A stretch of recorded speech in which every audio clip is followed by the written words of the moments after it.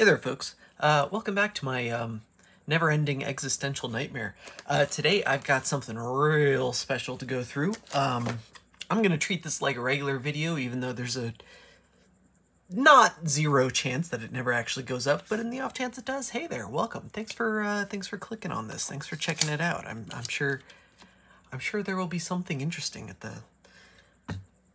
the conclusion of this video, at the very least. Anyway, I've got a brand new design, a prototype piece of hardware from Froggo Customs. Froggo Customs? I don't know. I know him as Froggo. His GitHub username, Lego My Froggo. Anyway, doesn't matter. He started working on a project that I actually had the idea for as well. Not saying my idea influenced him or anything of the sort. Just that, you know, he has good taste. We both had fantastic ideas. He was just much more better equipped to deliver on this. But anyway, I've got a box full of parts here. I've got a Game Boy Color that will come into play later. This has a backlight kit in it that we probably need for this build later. I'm fairly certain this is the correct backlight kit, but I don't know if we'll get that far yet. We still have a whole PCB to assemble, which I guess gets us to the next point. This is a prototype, so nothing I'm showing off should be taken as gospel for the final product here. It is my understanding that the project is going to work as follows, assuming everything goes as planned. Plans can change. The idea is, from Froggo, you can buy this nice custom glass lens. It's got these nice 2.5D corners, plain black bezel, nice and printed with a little LED hole, and adhesive backing on it already. It's actually quite fantastic. I believe Froggo is planning on selling these on his site or Etsy or something. You'll be able to get these from Froggo nonetheless. They'll probably include some stickers. He certainly included some stickers with this thing. In fact, I think it's about time. I like the capacitor one. It's fantastic, but I think that one deserves to go under there for now. Anyway, and then we've got the business end, the main board here. He's also included this custom ribbon cable that we will need for connecting up the backlight kit later. And he's also included 2 3D prints. I knew about the light pipe. I did not know about the cart shield, so I have ordered also several cart shields. So now I have 3 cart shields, but that's okay. I also ordered some extra volume wheel prints. Probably won't need any of this stuff. I just kind of ordered it for spare parts because I was already making an order anyway, and it was only a few extra dollars. Why not? But we've also got the housing for this bad boy as well. So I went ahead and ordered this in CNC machined aluminum. I went with a 2-tone color scheme because that's what I wanted, and I don't know, if we get that far, I'll show off why I chose these specific colors. But there are 3 pieces to this shell. There is the front, which looks kind of reminiscent of his Frogboy color, at least with the A and B button angles. But otherwise, you know, it looks kind of like a Game Boy Pocket, but a lot smaller. For comparison, here is a regular Game Boy Color.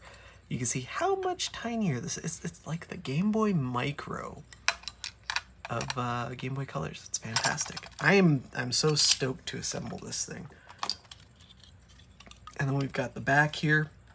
It's about as small as you can get one of these bad boys, but that still supports actual regular size non-custom cartridges. And oh, that's actually a a neat little unexpected bonus, if you happen to use this with an Easy Flash Junior, you have easy access to the SD card.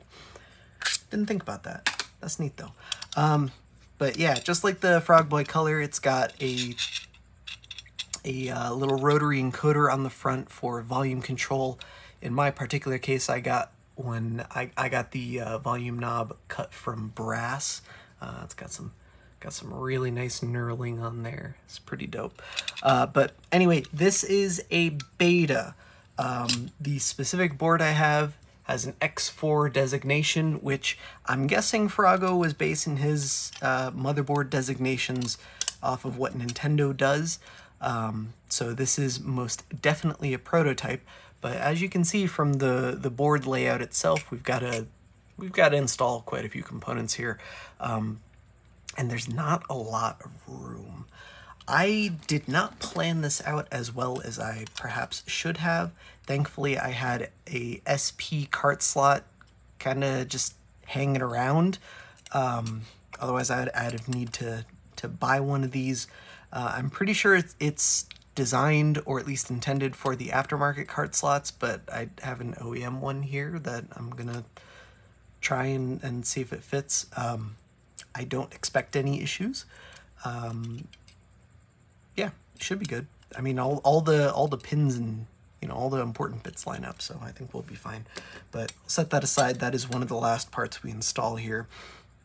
And then I've got a whole baggie full of parts from Mouser here, and if all goes well, all these are going to end up on this, and by the end of the night we're going to have a working Game Boy. But that's not how things are going to go. I don't know that I have the attention span to sit through this entire build process and finish this out in one sitting, which is fine, I guess. This is a pre-recorded video. I don't have to do that. It's not live, I can take my time. So yeah, I guess I'm just gonna go ahead and set this stuff aside for now, and we shall circle back. Where did I put? We're not even 10 minutes into the video and I already lost the box. Oh, there it is. Okay. And I've got the, whoopsie doodle. Got the donor Game Boy Color that we're going to be using for this. For projects like this, total motherboard replacements, I always recommend testing the donor first and making sure it actually works. I'm not going to do that in this case, only because I've already done it. I already know this board works, despite how horrifying it looks. Believe me, I was just as surprised as you might be that that this thing totally works. The only thing I haven't tested is sound, and oh, this cord's not long enough. Ugh. Don't worry, I've got an idea. I'll just plug it into my laptop instead. Haha. Believe me, I was just as surprised as you are. It did work at one point. It's not working now. Last time I tried this thing, it worked. But it's got no speaker plugged in, so we can't test audio. The power switch is fine, but the LCD connector is broken, so we can't test that. This volume wheel is covered in God knows what. I genuinely have no idea, but thankfully the only things we need to actually salvage from this are the CPU and the SRAM, and technically the link port, but I already have new replacements, so we're not going to use this one because it's also covered in God knows what. But I have a little bin here full of parts, and I'm fairly certain there's new... oh, hey, look, more stuff from Froggo. I thought there was some new parts in here somewhere. I don't know. Lots of things I never actually got to. But that's one of the last things that gets installed, so I'm not too concerned. Oh. That was the wrong drawer. Here's a brand new connector. Wait, that's a GVA one. That's also a GVA one. I thought I had Game Boy Color ones in here.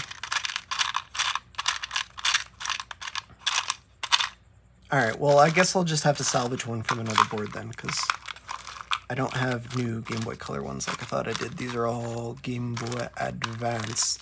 The Advance has that extra little notch at the top, whereas the Color does not. And while that doesn't make a difference, I'm fairly certain it's not going to fit in the housing, because I don't think the housing accounts for that. Let's take a quick peek. Yeah, the housing doesn't have that extra notch, which makes sense because it's not designed for that. Okay, that's fine though. I have other ones that I can salvage. Does not matter. Just means I can't do it yet.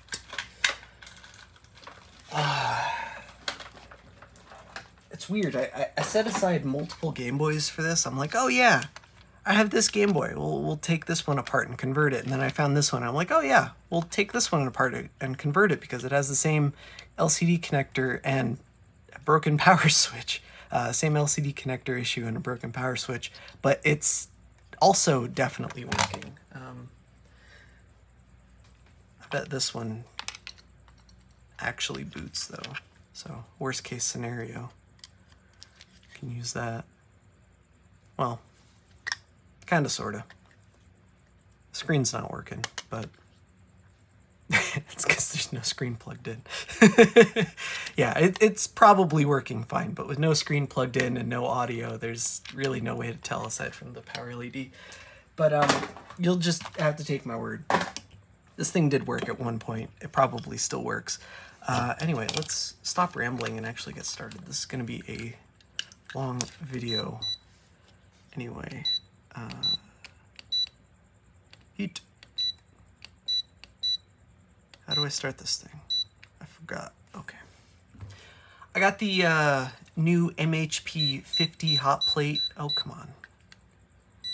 It has a tilt sensor in it, so if you do that, it thinks you've knocked it over and it stops heating up, which is actually a really nice safety feature, but in this specific case, it's throwing me off. I like the MHP 30.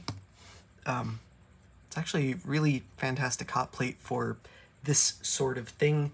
It looks small, but realistically, I mean, it's big enough for this kind of job.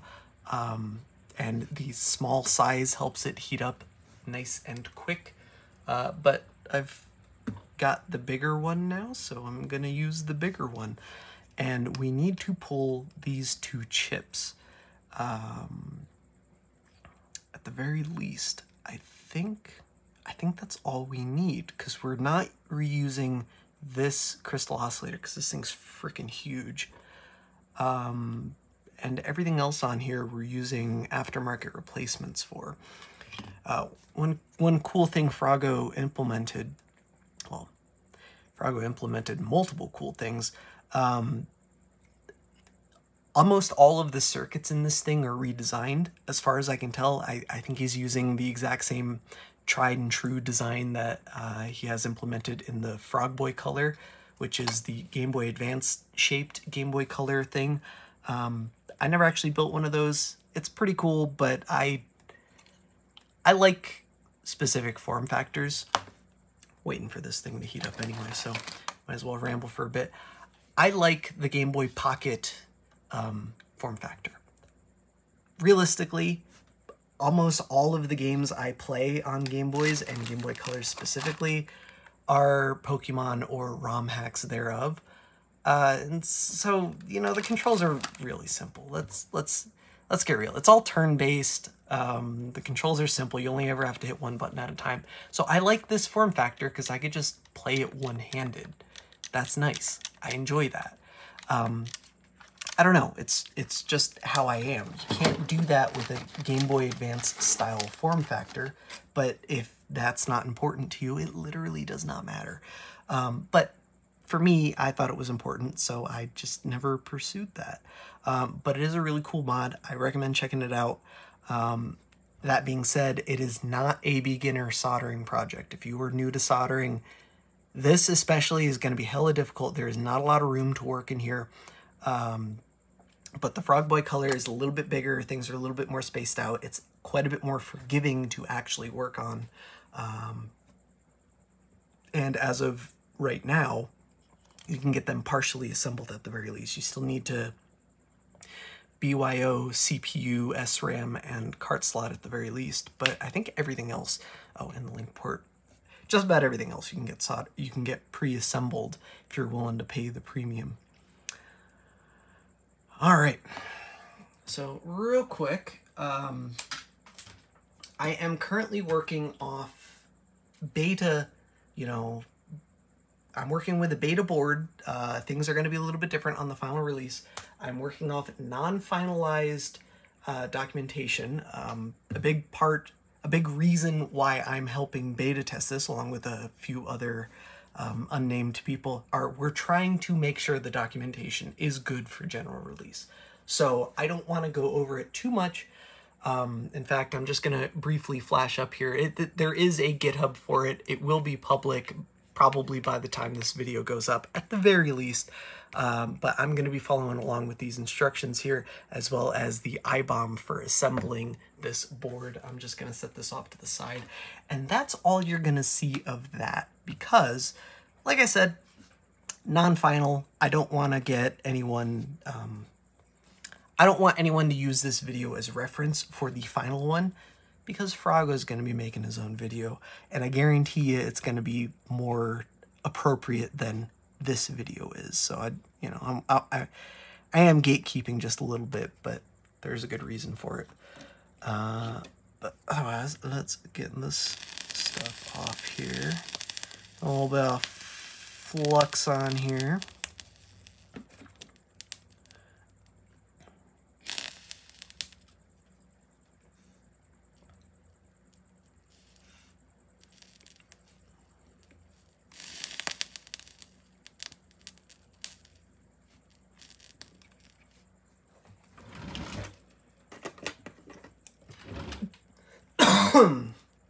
I ought to get ventilation.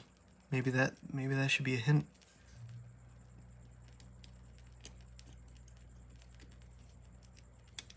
Oh, I already fucked up. Didn't bend any of the pins though, so just set that off to the side.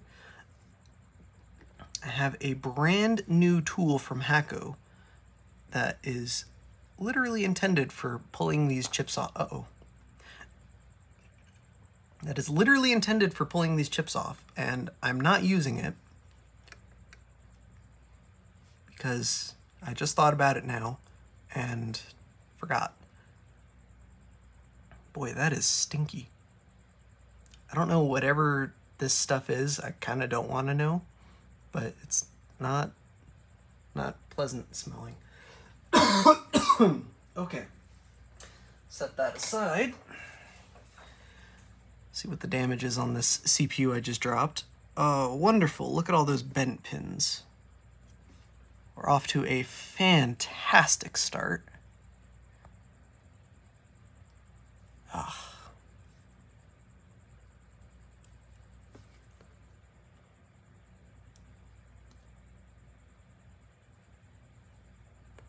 I can bend some of these back. At least get them in the ballpark, and then I'll fix it later.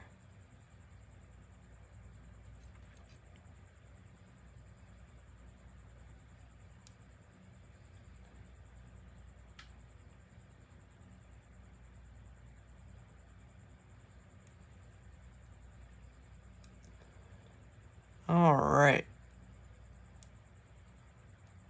So first and foremost,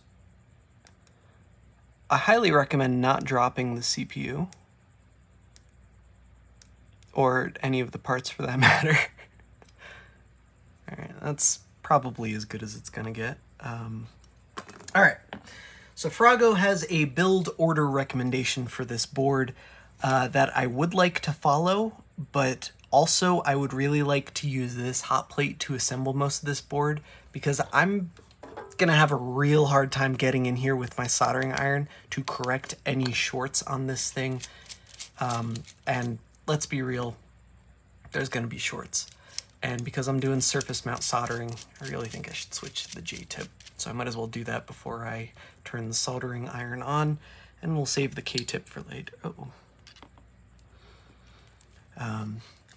because getting in and doing surface level work with that sharp tip does not bode so well. Rework is fine, but I don't know. All right.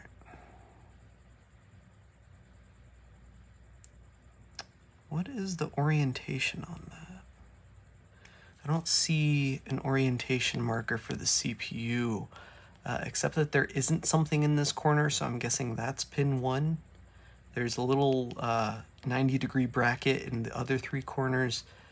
I'm going to refer to reference pictures for orientation on these 2 parts, because I don't trust myself to get that right otherwise. Okay. And thankfully, there exists exactly that. Not yet on the GitHub, but I'm not the first one to build one of these things, so I could just reference other people's pictures. Okay, so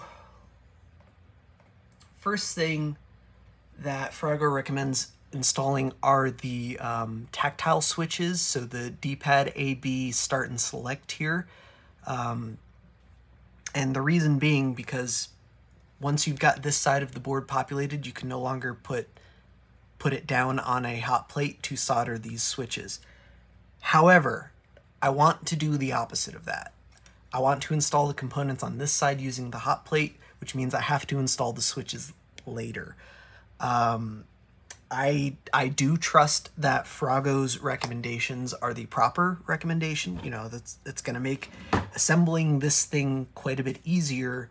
But that being said, I don't think that his instructions assume you're going to be doing all of this stuff with the hot... Well, his instructions assume you're not going to be doing any of this with the hot plate, which is the opposite of what I want to do. I think doing this stuff specifically with the hot plate is a good idea, just because I don't know how I'm going to get in here otherwise with the soldering iron. I don't know. Maybe it'll be fine, but I'm thinking the play here is to use the hot plate and solder paste and then flip it over and then do these switches by hand. Let me get my reference. And another thing,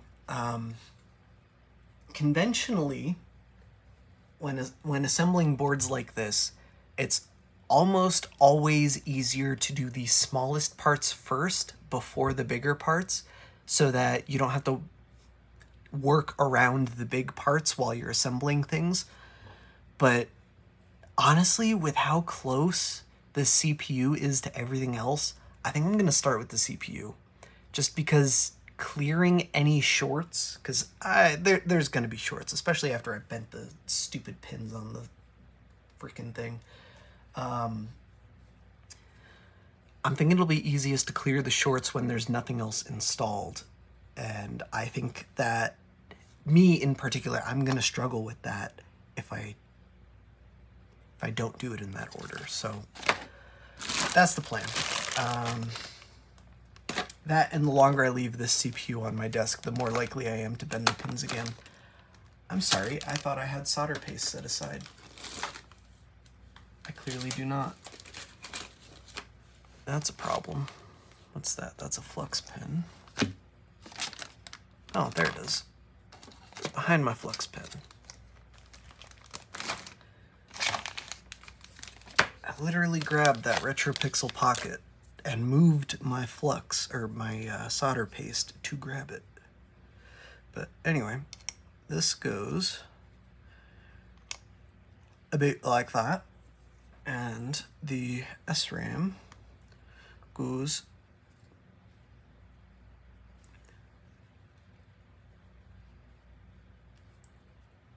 like that.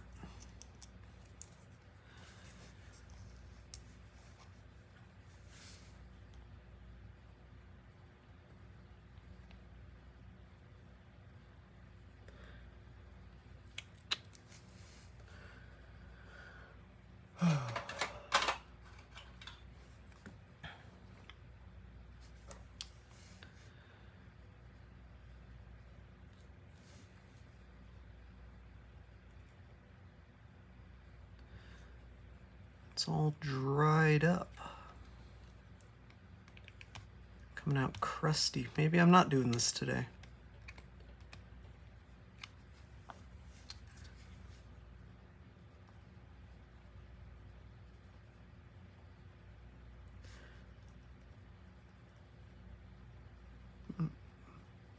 Yeah, maybe it'll be fine.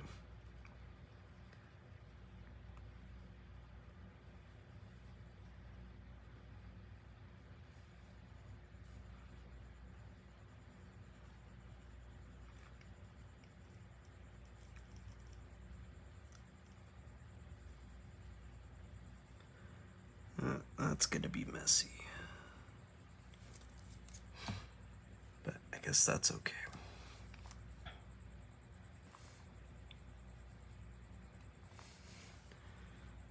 Get that about right, and I'll have to fix it later, especially with those few remaining bent pins.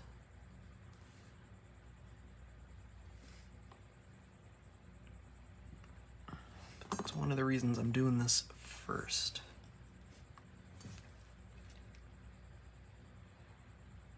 Oh, I forgot to turn my soldering iron on.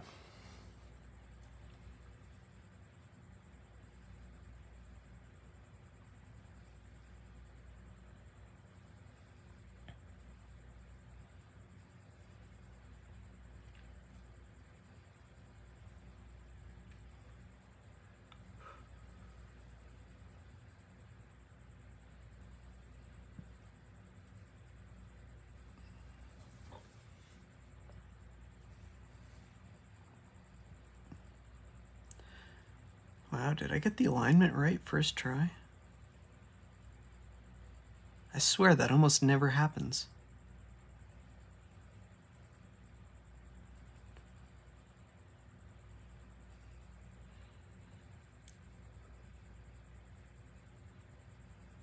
Okay, dope.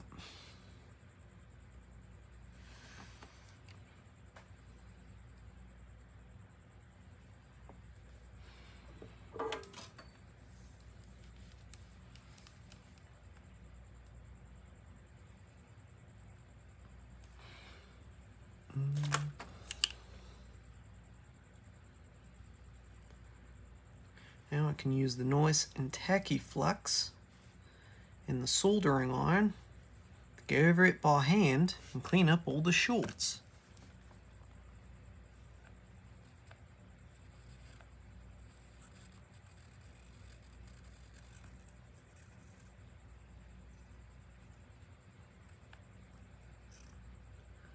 Oh, and I did not get the alignment correct.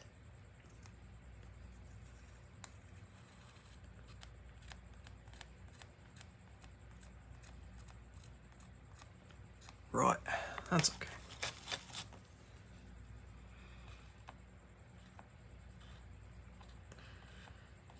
And apologies if I'm a little bit loopy.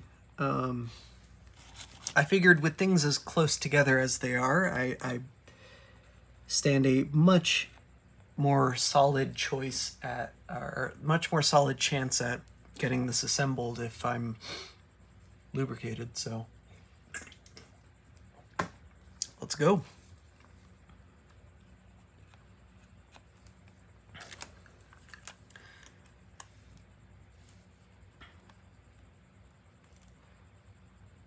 It is an actual thing. I'm not making it up. Even the name sounds made up. It's called the Balmer curve. And I don't know if it's like officially a thing or if it's unofficially a thing, but so unofficial that so many people are still using it that it might as well be official. I don't know. But it's a thing. You look it up. You'll figure out exactly what I'm talking about. Oh, the alignment on top is perfect.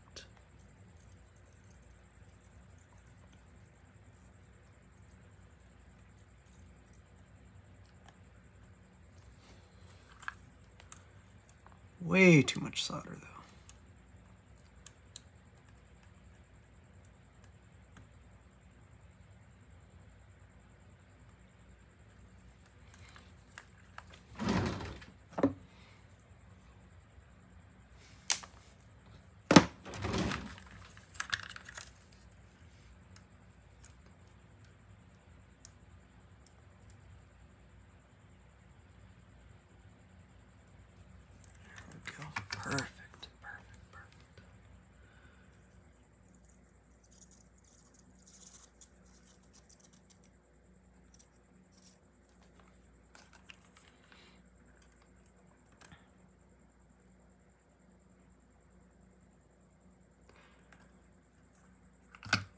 I'd be lying if I said I wasn't concerned about assembling in this order, though, because we haven't even done the power supply yet.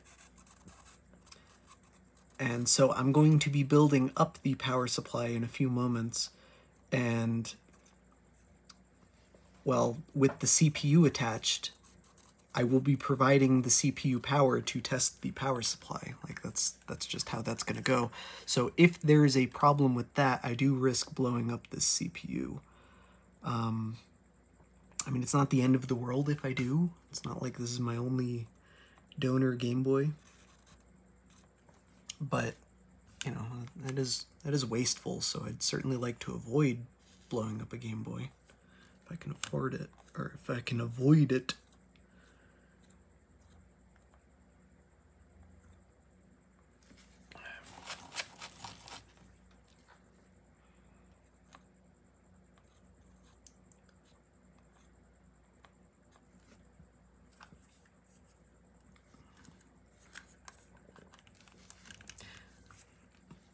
The pads are so short, it's very hard to swipe off extra solder.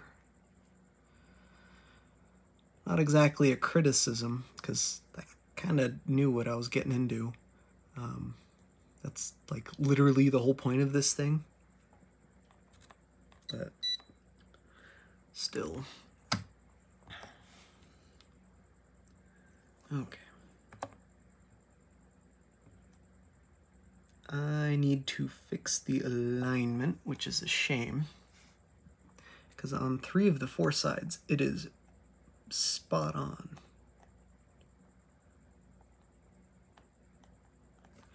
It's just that 4th side.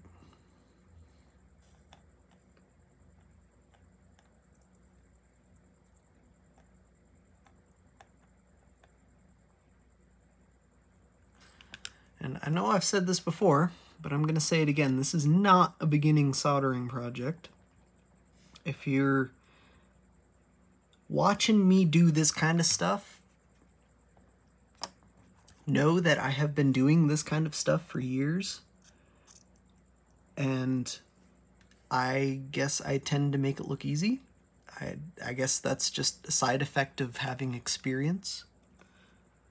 I don't necessarily mean to, but I do. So if you're relatively new to soldering and you're watching me talk through while I'm installing these parts and thinking, well, if this guy, I must use words that YouTube doesn't like anymore. If this guy can do this while inebriated and talk through it at the same time, it must not be that difficult. But really, this specific board intimidates me like nothing else. And I'm thinking that assembly is going to be one of the most difficult boards that I've ever assembled. Just because there is exceptionally little room to work with in here. Let's add a little bit more flux. How about?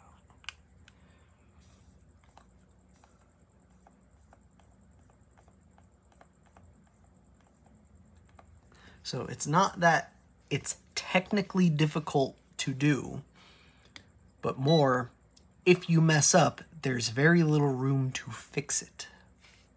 I'll let that heat back up, I guess.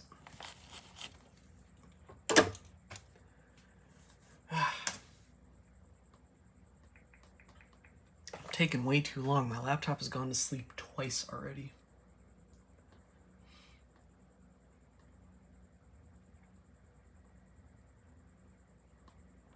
All right. After we get the switches installed, per Froggo, our next step ought to be setting up the power supply, which is what I will do next. I'm just, instead of installing the switches, I'm installing the SoC first. And then I need to let that heat back up and then just nudge the CPU just a hair to get the right side aligned. It's probably fine. I think it's close enough, but it's going to be really difficult to fix if I'm wrong. because once we've got the cart slot installed, I won't be able to use hot air to move the CPU. And once we've got the button switches installed, I won't be able to use the hot plate either, which makes fixing the alignment exceptionally difficult if I wait. So I'm gonna not wait. I'm just gonna not take the chance. And while we're at it, let's give it a little bit more flux. How about? Why not? More flux, more better.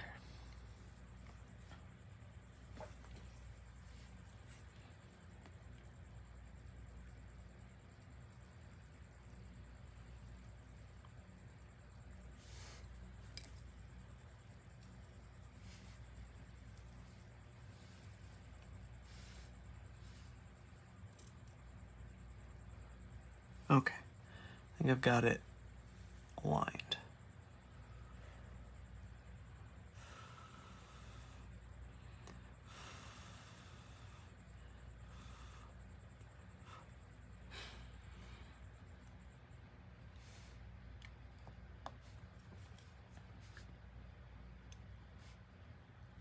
And that's solidified. Okay, so now I can handle it.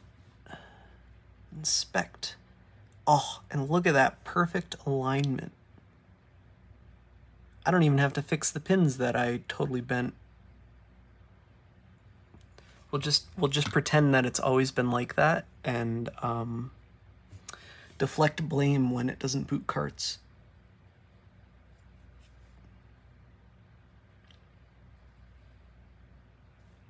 Oh, I think there's a short though.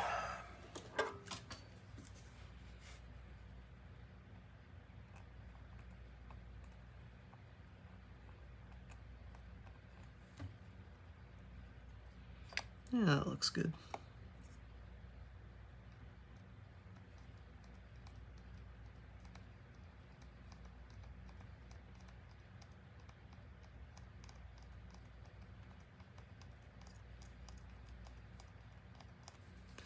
A lot of flux between the legs, so I'm just kind of burning it off and making sure there's no shorts.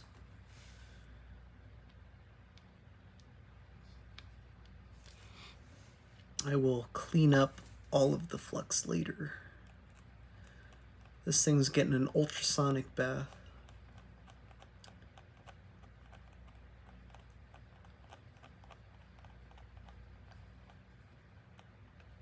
Okay.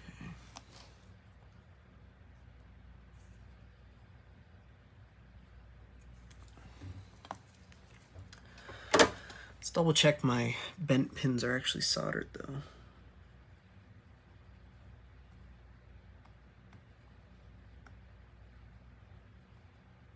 One of them definitely isn't. Easy fix, but glad I checked.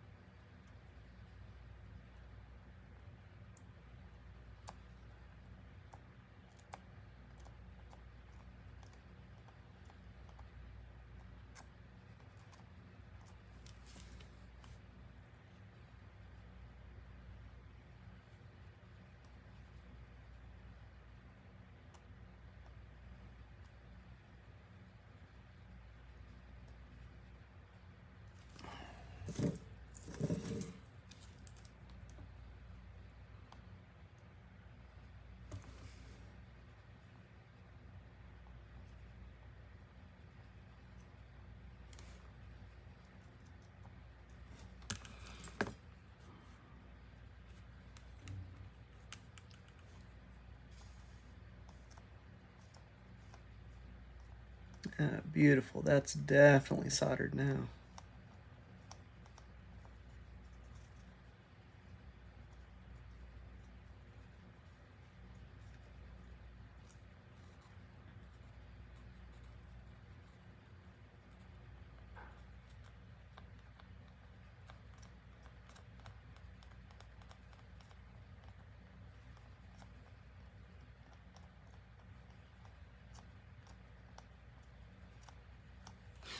Okay, I think we're good.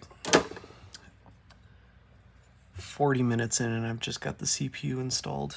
Sheesh.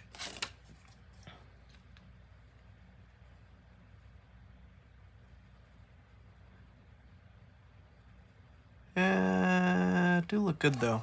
I'm a little nervous, but I think we'll be fine. All right, let's move on. Next up, we got to do power, which consists of 3 different areas of the board. There is this resistor up on top of the speaker cutout area, some components below the speaker cutout area, and then this entire corner.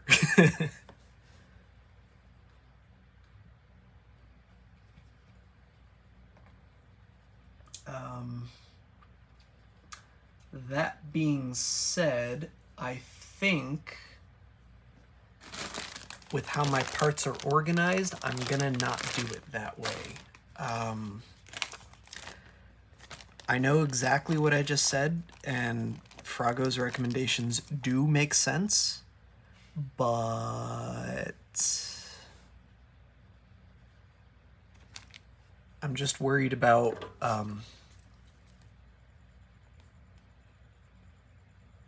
me losing parts and getting distracted. I'd rather go through and go, okay, this is a 3.3k ohm resistor, which according to the iBomb, there's only one of, yet I have 30.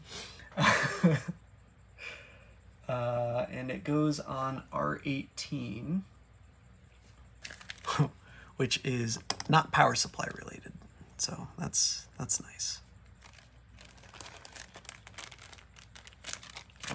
We're just gonna come back to this one. Okay. This is speaker. We'll come back to that too. Which next we have 22 picofarad multi-layer ceramic capacitor. There are 2. Neither for the power supply. We'll skip for now. So next we've got fuses. I know one of these, are there 2 fuses or just 1? There's 2. I guess these are technically power supply related, but go back to that too. MOSFET. What am I looking at here? Where's the part number? Here's the part number. MOSFET is gonna be, it's 3 pins, so what, probably a Q designation? Or U. I wonder if it's Q1 or U1. Let's find out.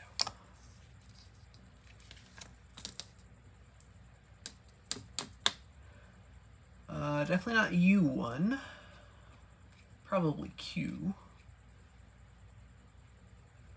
Where the hell are the Qs? Oh, there it is.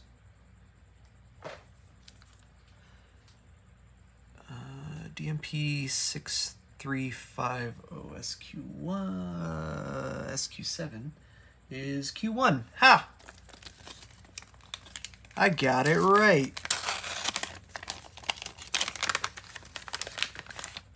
Kinda.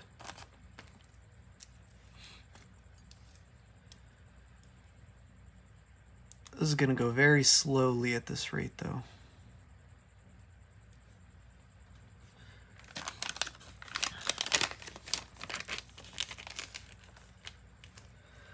Alright, this is done. Let's set this aside in a different box. Here, babe.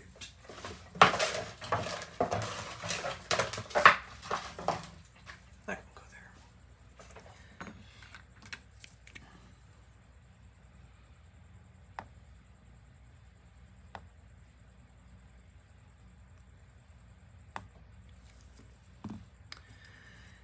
Add some solder paste, install the component,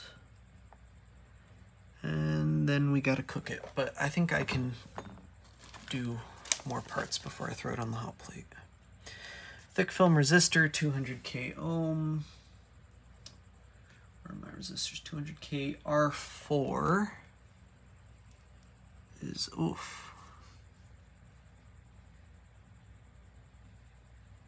Show a little toy.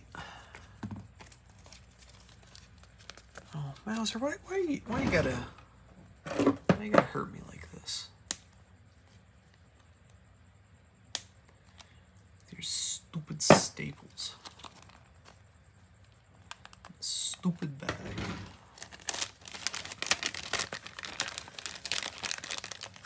I'm starting to think that at this rate I might pause this recording for a little while and just keep working away at this. The pace for this thing is, well, this is pretty much what I'm going to be doing, but for the next 2 hours or so, and I don't think that I want to sit here and generate footage for that long, nor do I think that anyone is actually going to appreciate just me doing my best pick and place machine impersonation.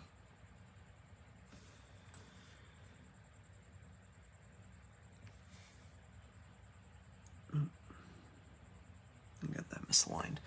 And then, really, I'm just going to go through each component one by one, doing exactly that with the solder paste.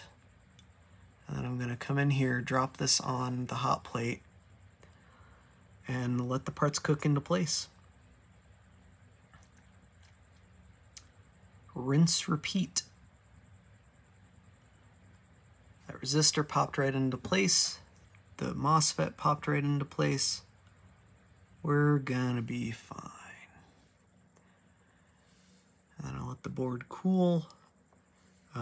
Realistically, I want to do as few heat cycles as possible, so I want to do more parts at a time instead of just 2, but I just kind of wanted to show off more or less what I'm going to be doing.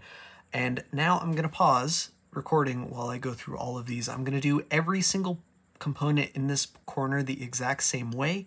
I suppose I will start recording again once I get into some of the weirder components like the USB Type-C port or the link port, which I might actually not be doing today, but through the magic of video editing, you won't actually be able to tell. Yeah, I think we'll be good. So bear with me a moment and I'll be back. All right, through some sort of strange freak incident, coincidence of nature, I have managed to install all of the components except for the switch. I have made several mistakes along the way. I highly recommend following Froggo's instructions because the path that I decided to take was not great. It definitely added some issues.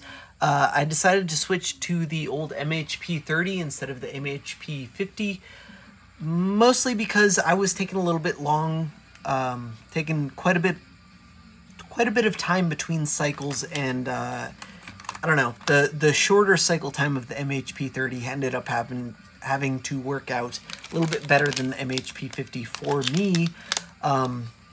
But that is also likely related to my failures to plan appropriately for this. So what I have left are the switches. I guess I'll go ahead and do that on camera. Oh, I should probably mute that before I get before YouTube has a problem with me. Hang on. I have not tested this yet, and I'm thinking that maybe I'm gonna wait until after I run this through the ultrasonic to give it a test. We need 1, 2, 3, 4, 5, 6, 7, 8.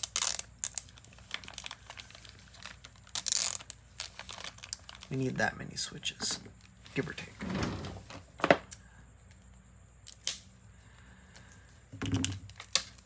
Apologies in advance. I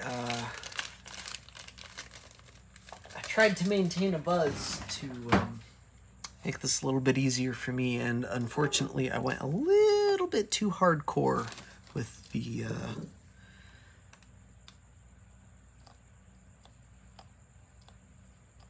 soldering supplies, as it were. So all that's left is the link port And the button switches, I have not tested this at all. I plan on running this through the ultrasonic before I even attempt to give it a shot. Come on. But I do have to get the buttons soldered on. Might as well do that.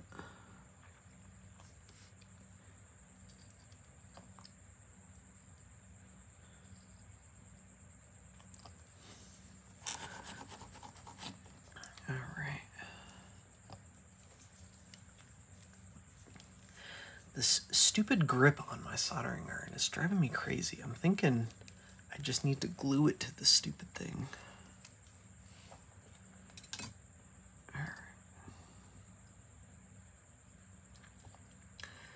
So these switches, I'm going to go ahead and solder down one corner at a time.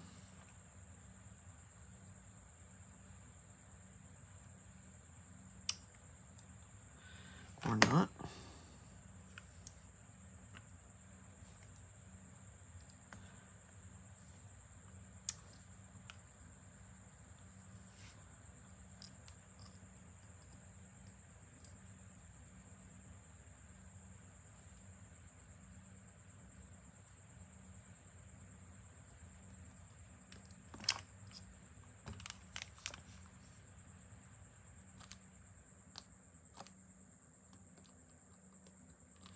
And just a little bit of flux for each of these things.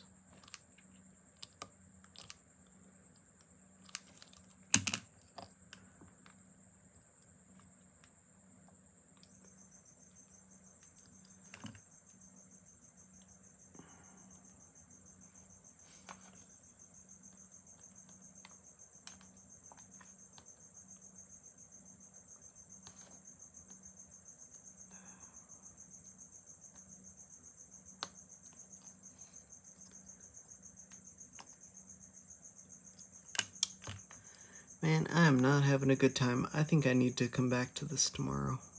I think I've been working at this too long. It is several hours later, and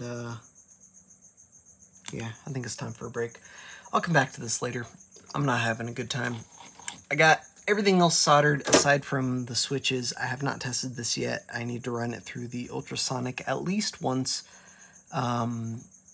I need to get the cart slot soldered in still, and I need to get the button switches soldered in. But I think I'm going to mess with that off camera because I have been at this. It is 10:30. I think I started about 3.5 hours ago. And I am several alcohols deep, and I am not doing myself any favors. So we'll come back to this. Thanks for watching. I'll catch you all next time. Alright, today is a new day, and getting pretty close to finishing this up. I went ahead and soldered up 6. Counting, I'm good at it, I swear. 6 of the 8 tactile switches. I was not having a good time when I finished off, and I wasn't thinking clearly, so I decided to take a break and sleep it off, as it were, and I'm glad I did, because now that I've come back to this, soldering these switches is a lot easier than whatever the hell I was trying last night. So I switched back to the K-tip. It's so much easier for this sort of thing. And yeah, just soldering the switches in one by one on this sticky, messy board. But I think we'll be all right, because once I'm done here, I can go ahead and throw this in the ultrasonic.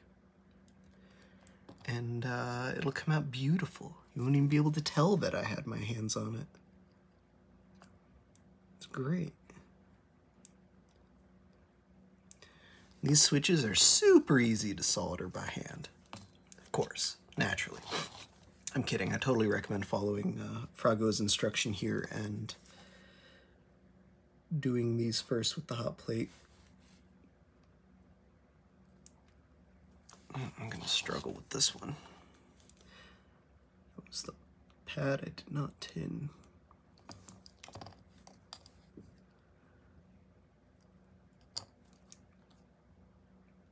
There we go. Okay. before we're soldered. Let's make sure it's nice and flush.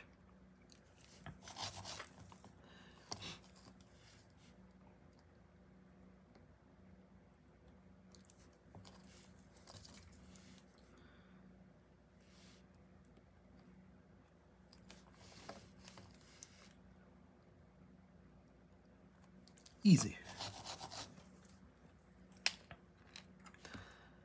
And last one.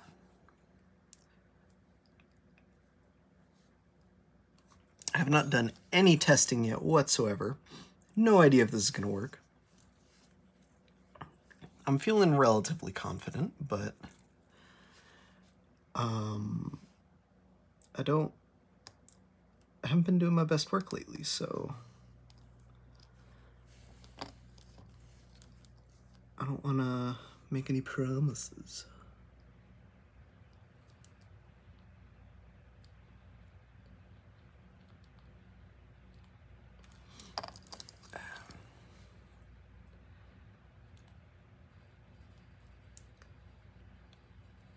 I was pretty surprised to come back and see the USB port on this thing already. I don't remember installing that.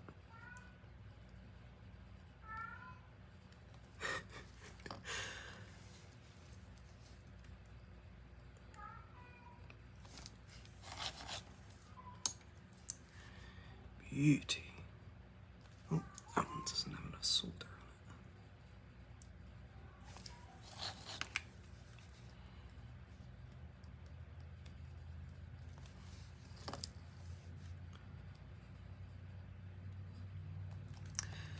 Also, I had an idea yesterday while I was thinking about the order of operations for assembling this thing, and despite making a plan, I did not adhere to that plan.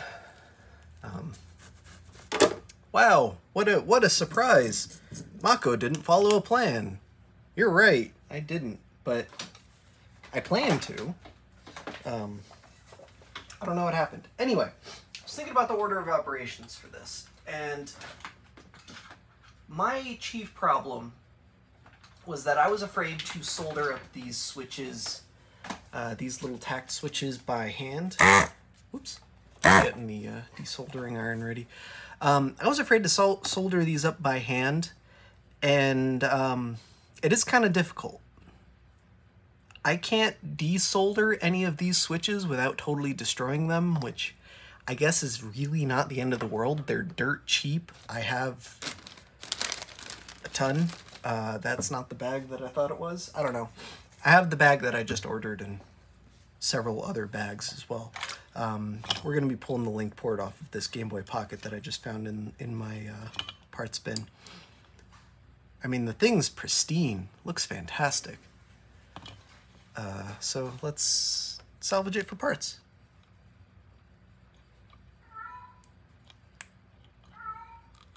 Oh, I didn't even check, but it's a good thing my desoldering iron has the correct tip on it.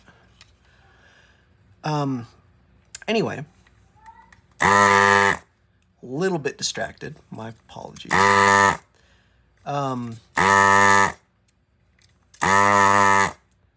Soldering those switches by hand was really not that bad. I was stressing out about something that was totally a non-issue. I don't know, not stressing out. I think that's disingenuous. But I was concerning myself overly for something that turned out to not be difficult.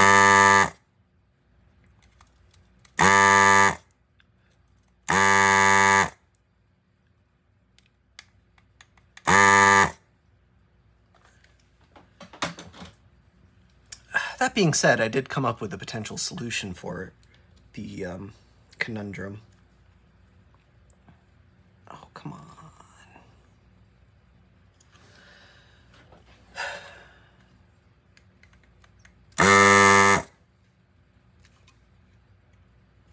Sorry, I can only focus on multiple, or on one thing at once.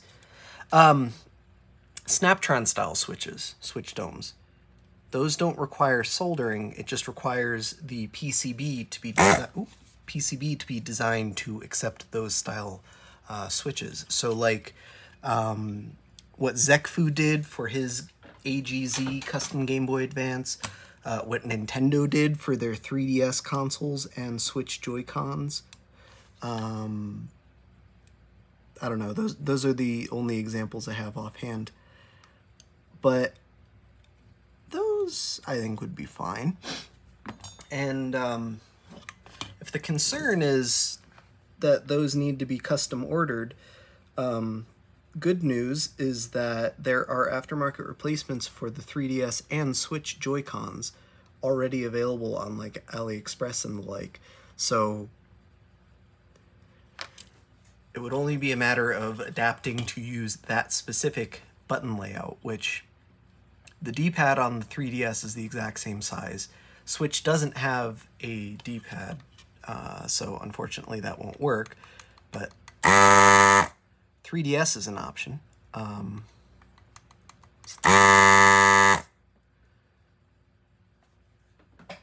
that being said, all you really need is the domes themselves. You can just cut the tape holding them together and use any pattern you want. All right. And I'm gonna set this aside. I'm sure this is a perfectly functional Game Boy Pocket. So I'm gonna reinstall the link port from this board. But after I run it through the ultrasonic with this.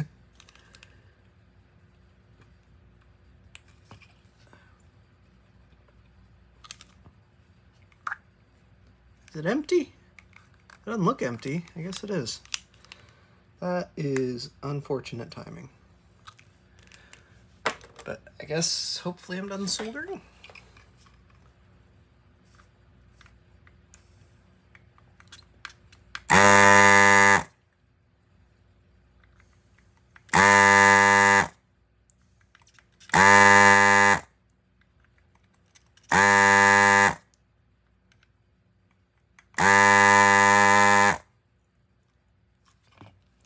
One didn't go so well without flux.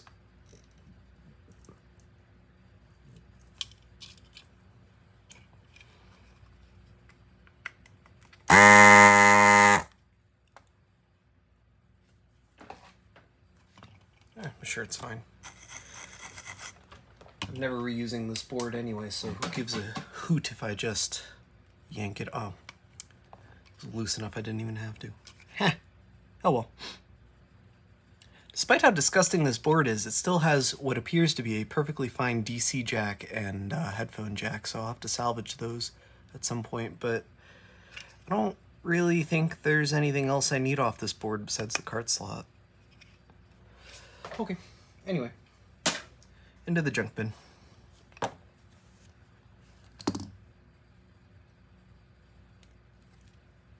Man, see that? Look how close that is to the CPU. That's why I don't want to install it until after testing. If I need to get in here to touch up any of the pins on the CPU, I'm gonna have zero room to clear any bridges. So, okay, I'm glad I waited on that. I expect a similar situation with the link port, or the cart slot, excuse me.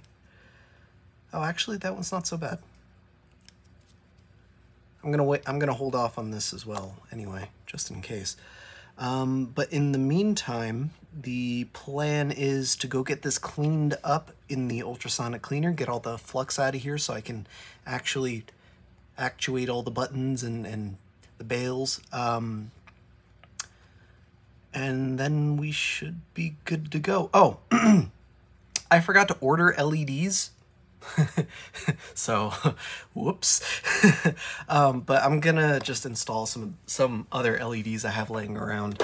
I have to physically go find them though, so I'm gonna do that off camera. But when we come back, this thing will be nice and clean, and we'll be ready to continue the assembly. If there's any egregious errors that need fixing, I will go ahead and, well, I will try to film them. But if I'm just sitting here spinning my wheels trying to figure out why this thing isn't working, of course I'm going to work on it more off camera and then we'll report back. But You know me, I'll be honest, I'll let you know what happens. But in the meantime, plan of action is install 3 LEDs here. I'm guessing it's for power, charge, and then low battery indication. I don't know what color Froggo intends, but I'm just going to use whatever I have on hand, hopefully 3 different colors. Once I've got those installed, this thing's taken a bath. I'm going to inspect it under the microscope for shorts and loose solder joints, and then we'll be back here to finish the final assembly. And of course I still got to extract the kit from this thing, but I have a video on assembling this thing, so it's just the opposite of that. So anyway, until next time, toodles. Okay, and we're back. So minor change in plans. We're definitely not finishing this today. I neglected to order the proper size battery. This is the closest thing that I have. I'm fairly certain it's not gonna fit. It'll be good enough for testing, fine, doesn't matter.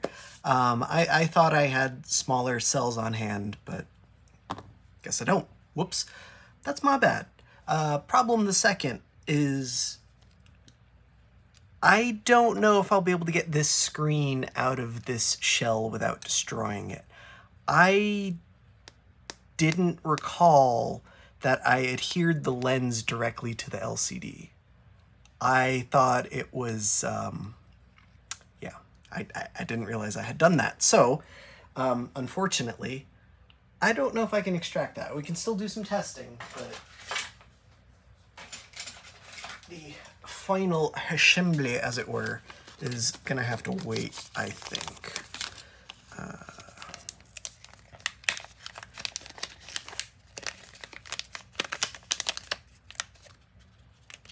There we go.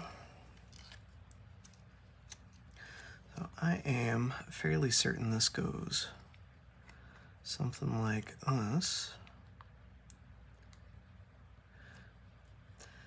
And then this entire mod only works with specific backlight kits because it has a custom ribbon cable interface that is intended to replace this. Before I plug that in though, I need to get some power working, and I'm not going to bother splicing on my JST connector for a battery that I'm not permanently installing.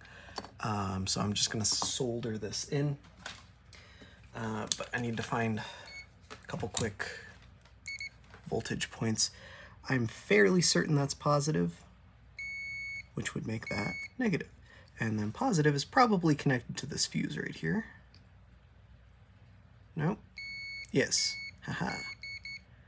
Either side doesn't matter, I guess. I don't know which side's the input and output. I didn't check. And because the fuse is intact, it doesn't really matter. And then this capacitor I can probably use for ground. You should be right.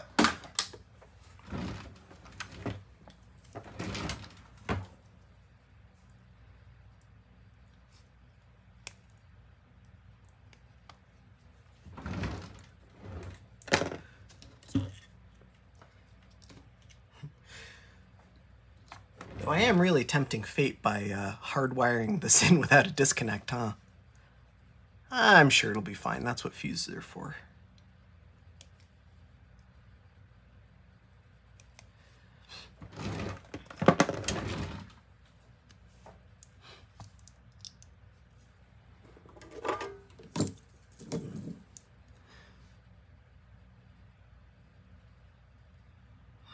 As long as I get it on the right side of the fuse. Let me double check something.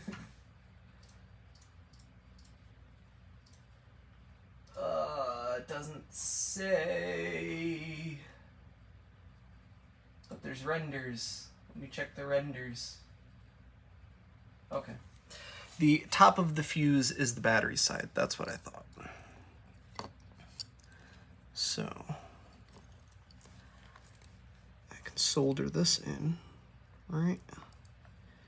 Well,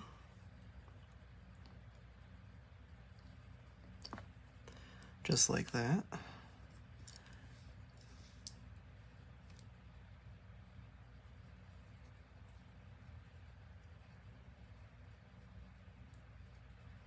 And then that, just like that. And then my emergency disconnect is right there, I guess. If all goes well, I think we should have a green light. Hey! How about dem apples? Okay. Let's try volume. I already have this turned up.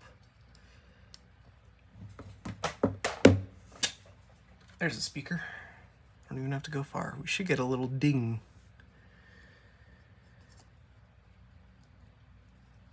Just gonna rest that on those contact pads. Hey! How you like them apples? And let's do power, or charging. Should have a blue LED. Hey! I love when it just works. And I did check this under the microscope after it came out of the ultrasonic, and I did do the jiggle test, as it were, on each of the pins, where I just took my tweezers and raked it along all the pins to see if any moved. There are a couple on the bottom of the CPU that looked like they were going to move, but then they didn't, so I'm guessing it was fine. I'm genuinely impressed. I had zero touch-up that I needed to do. Like, I'm not saying these things usually work first try, but I usually have to do at least some touch-up. All right.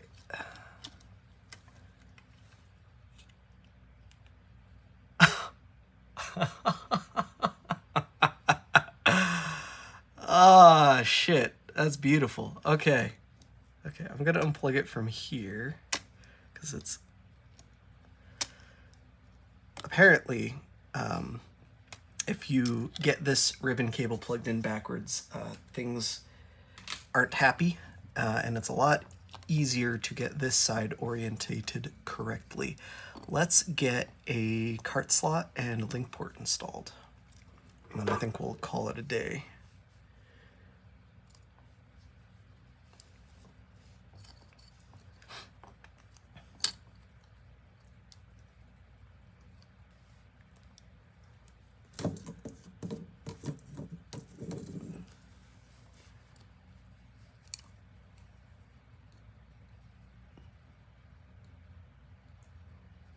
Sure that it actually boots carts.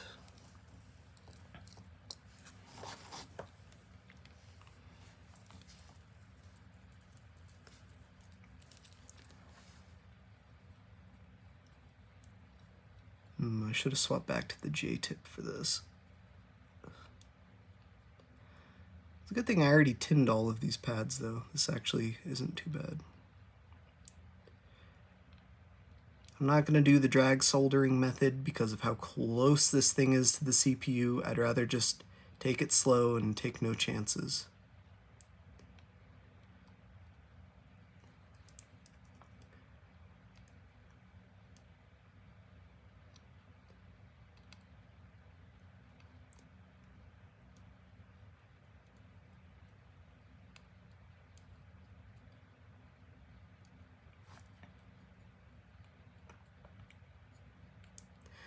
Man, I'm so stoked that worked. I'm genuinely excited about that. I'm not hamming this up for the camera or anything. I am kind of disappointed I didn't capture that whole thing on camera now, but let's be real, it took me about 3.5 hours, and I was listening to some Twitch streamer the whole time. I was singing very loudly, very poorly, and I burned myself either 2 or 3 times. I genuinely don't remember. The night was kind of a blur. There was a strategy involved. It involved maintaining a buzz to, you know, give me a little bit extra stability. That's a genuine thing, and my hands are definitely not as stable as they used to be. It happens. It's whatever. That's not necessarily the best, most healthiest workaround, but it's also fun, so why not? But anyway, maintaining a buzz quickly turned into something else entirely, and the rest of the night is history, I guess.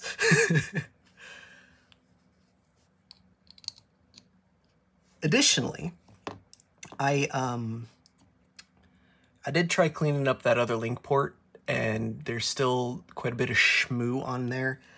I'm thinking that thing needs a little bit more help than the ultrasonic can provide. I can probably get it cleaned up relatively painlessly with some elbow grease and like a steel brush or something, but it's not my only link port. I'll just leave that donor board without for now and readjust it later.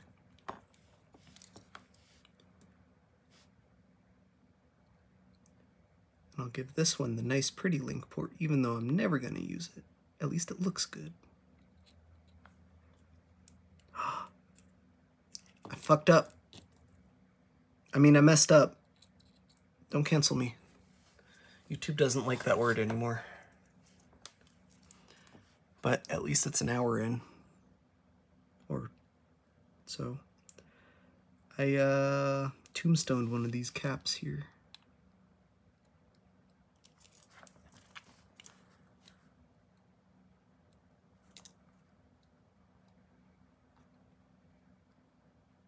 Come on.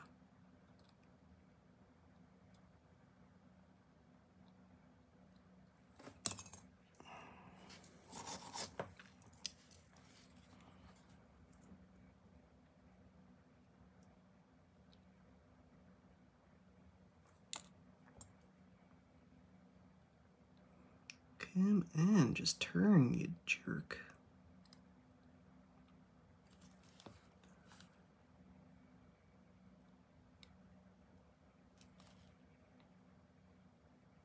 All right, it is nowhere near aligned, but I think it's on the pads and it's not close enough to anything else to matter. So I think we're good. I think all that's left is to reattach my battery and double check it boots carts. I'm gonna redo this joint so it's got at least a little bit of flux, so it's nowhere near as spiky.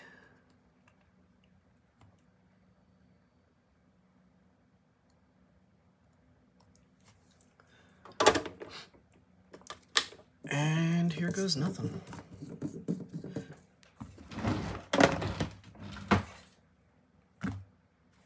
There it is.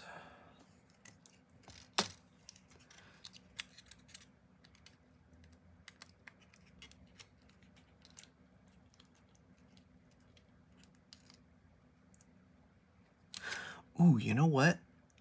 I have another one of these screens in an original Game Boy. I know that isn't adhered to the lens. I can probably extract that.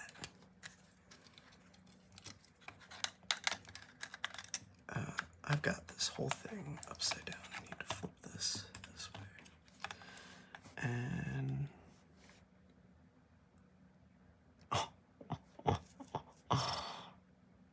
Go, baby, go. Go, baby, go.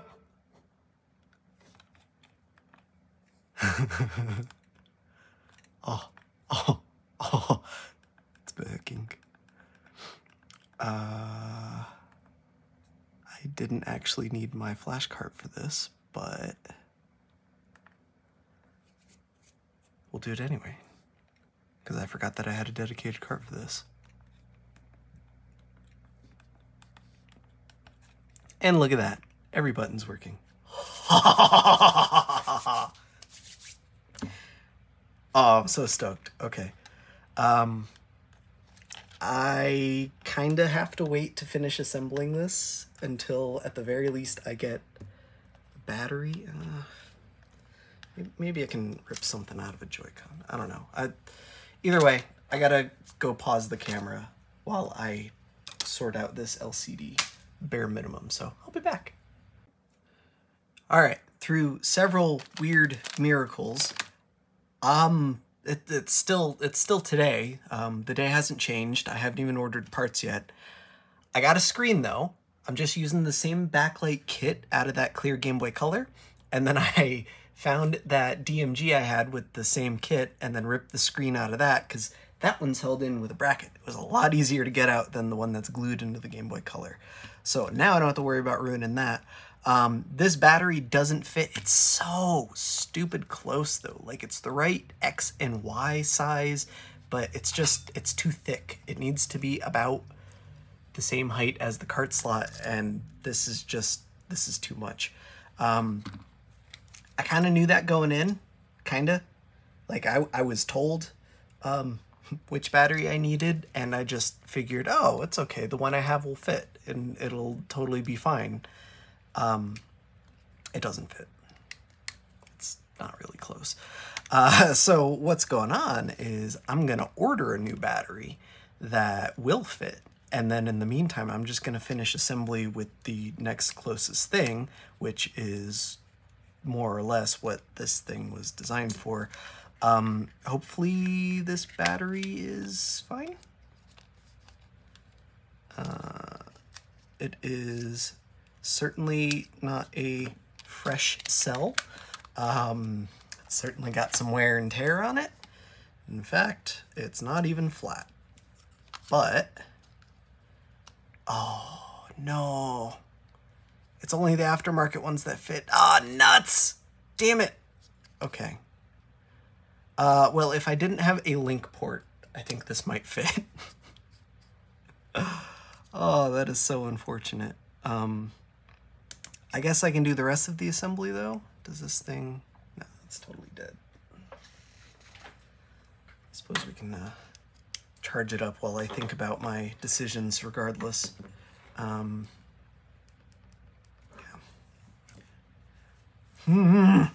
That's unfortunate. Also, aside from the battery, I have totally forgotten to turn on my filming lights. I have these horrifying gold buttons from Extreme Rate that I think I'm gonna try. I'm not exactly sold on them, but this thing's coming apart at some point anyway, probably, so it's probably fine. But otherwise, I'm gonna go ahead and continue on with the install here. I guess lens first, then screen. Because the lens is what holds the screen in.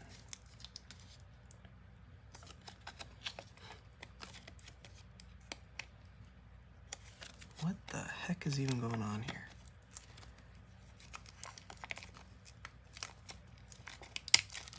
Oh, there we go.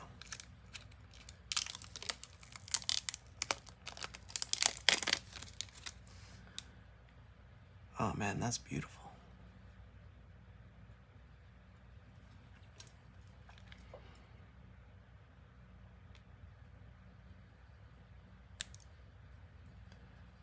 Ooh, I should double check if the light pipe needs to go in first. Oh, no, there's no way.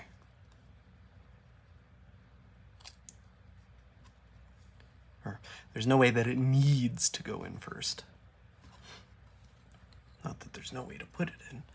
That looks very clear. I should have grabbed my microfiber though.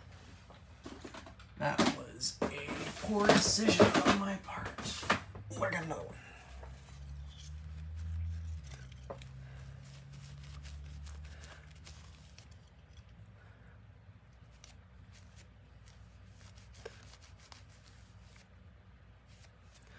All right.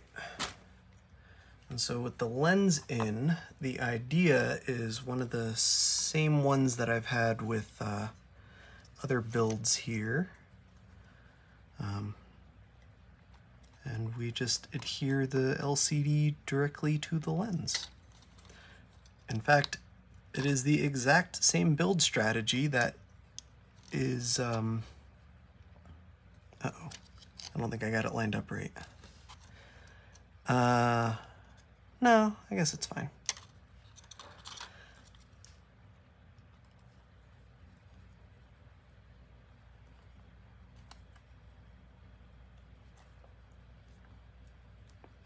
Doesn't feel like it's seated properly.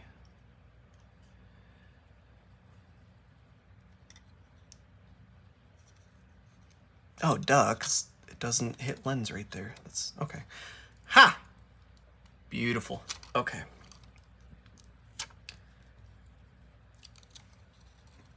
next I need this baggie. This baggie? There's another baggie. This baggie. Froggo was courteous enough to do the 3D prints. I think I shall use his. At the very least, because he made a light pipe and I just figured I was going to fill the hole with hot glue.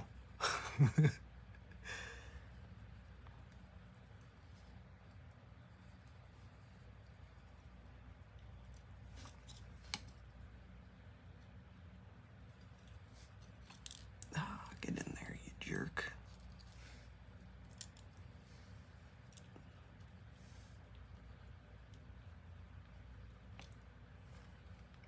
I don't know, that doesn't feel right either. Oh, there it goes. It's just a very tight fit. Okay. Buttons, buttons, buttons. Oh, I'm forgetting something rather important here. I need to go find a speaker, which I thought I left in the bag that was on my desk, but unfortunately, that didn't happen. Or maybe it did happen and then something else happened. Is it one of these?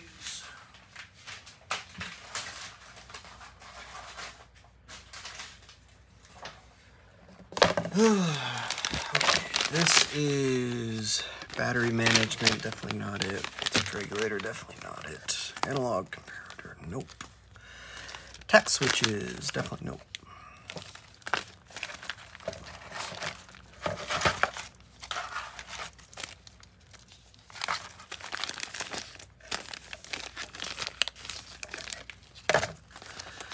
Sorry, guys. A more courteous uploader would pause the video while he takes care of this. But you're stuck with me, and I'm not going to do that.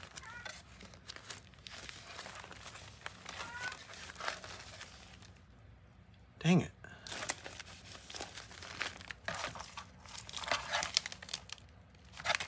Audio amplifier, MOSFET,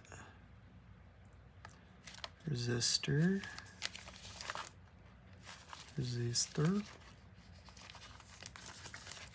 Okay, I guess I am going to go pause because I have no idea what I did with them. Definitely ordered them. Don't worry, I set them aside in a special place so I wouldn't lose them. Frog snacks. And the bag's taped shut. What is going on?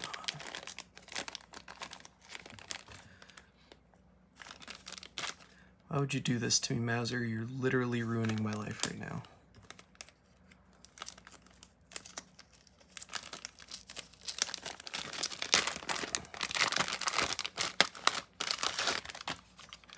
Fragile parts. Open carefully. This side up. Secure tray on flat surface before opening.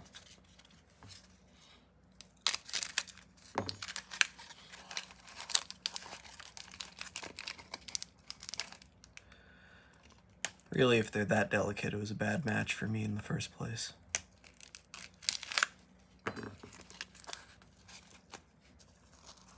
Excellent.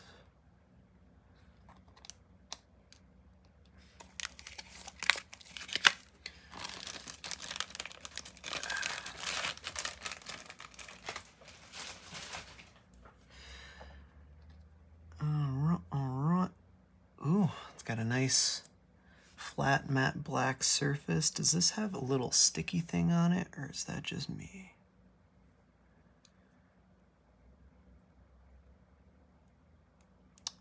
I think that's just me. Okay. Contacts aimed outward.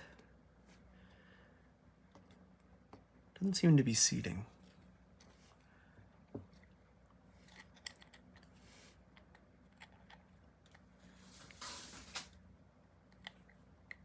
I don't know, maybe I'm hallucinating. Let's just go with that.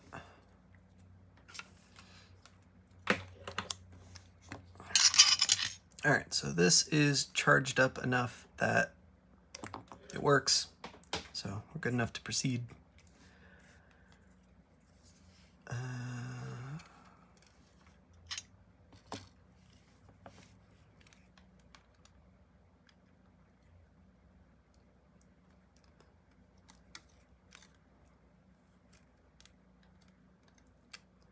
Come on. There we go. Oh, I totally forgot membranes. What am I doing? I was thinking about this earlier, and I have a set of brass buttons that I kind of want to use, but they are the non-membrane versions, which should still work, but then I won't have a matching power button, because those definitely don't work.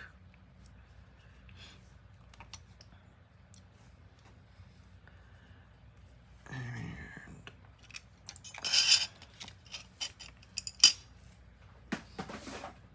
these require a slight bit of modification.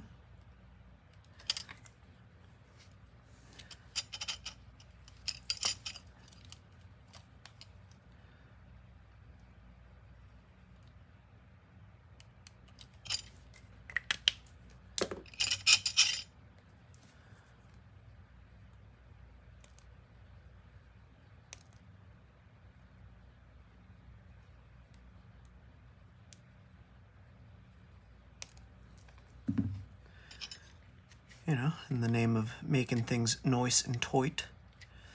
The membranes aren't exactly drop in.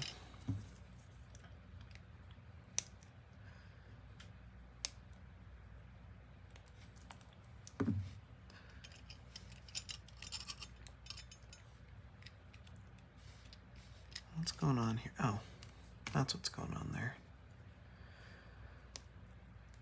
That also needs a cut.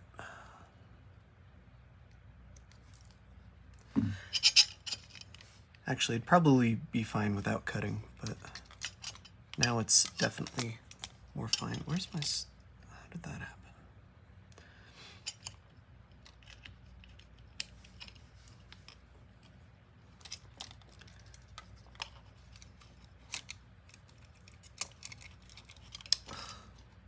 Stupid magnets.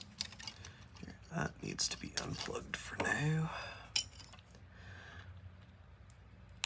For the speaker shorts something.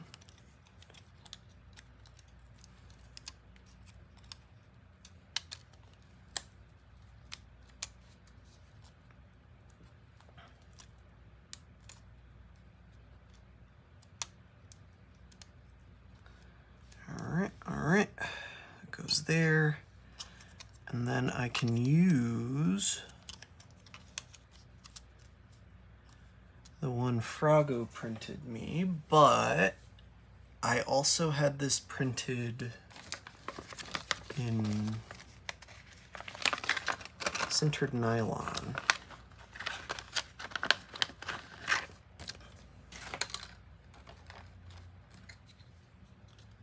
And I kind of like the texture of the sintered nylon better.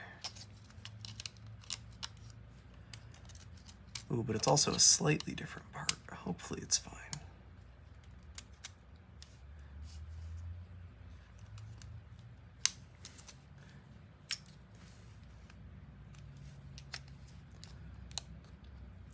All right, so a smarter man than I would have prepared the screws first, because now I get to do it one-handed. This thing is intended to use M2x3 screws, which is convenient because that is exactly what the slate uses. So I have plenty of choices from all the screws that I tried demoing. I think we're gonna go with these ones. No, I've got better ones.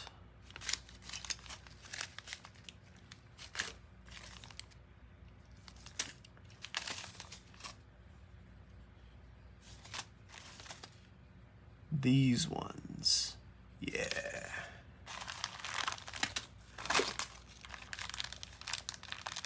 just need some wafer head screws. Nice flat things here, and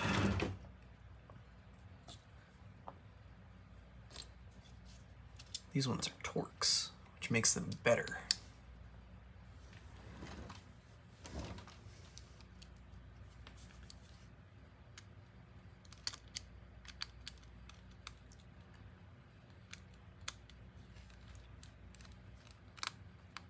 However, unfortunately, they require the correct size bit or you can't get them tight. There we go.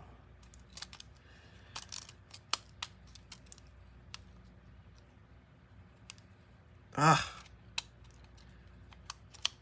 it shifted and now everything is misaligned. Can I do that?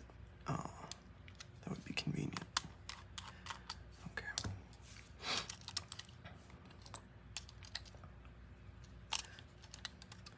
This is a little tedious, but admittedly the worst part is that the speaker is magnetic and keeps trying to attach to the Type-C port, I think.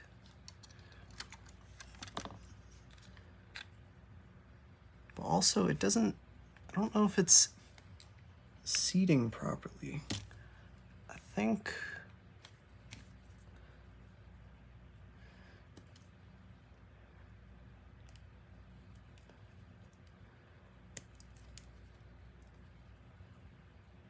the corners are getting jammed. I'm just going to shave them down just a little bit.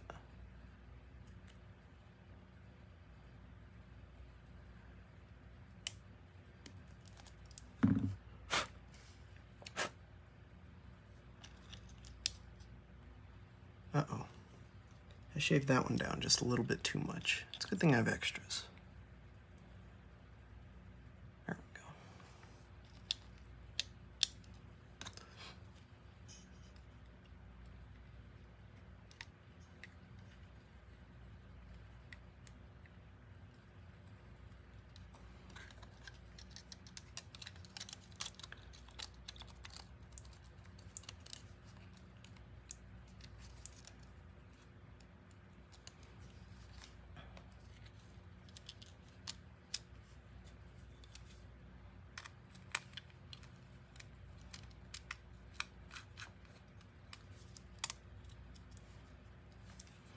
All right, I think we need a screw here as well. You'll have to forgive me, there are not any assembly instructions for the shell, so I am winging it. It does look relatively straightforward though.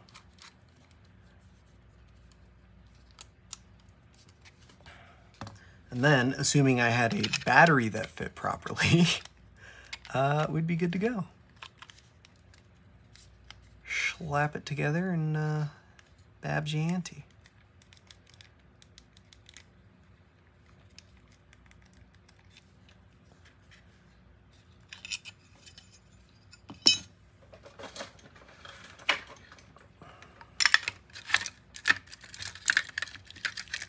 This is too thick, isn't it? Yeah. Okay, well, I'll order a battery. It is what it is. My failure to plan, but I can still demo it with the back off and then just pretend.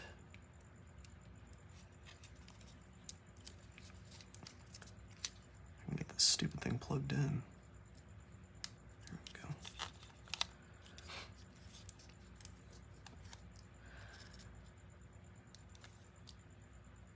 Oh, that's so good. Where is my super soup? There it is.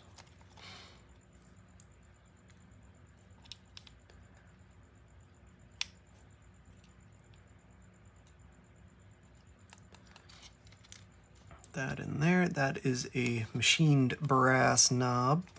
Oh, that's kind of tight. Oh, that was weird. When I test fit it earlier, it was fine. Oh. Ew. The problem is that I installed it backwards. There we go. Ta-da!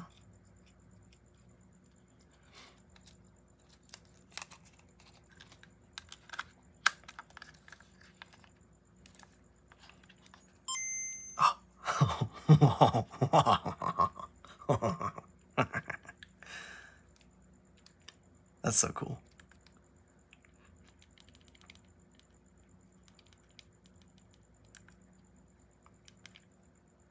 Now I can play the same game I play on every other Game Boy, but on this Game Boy.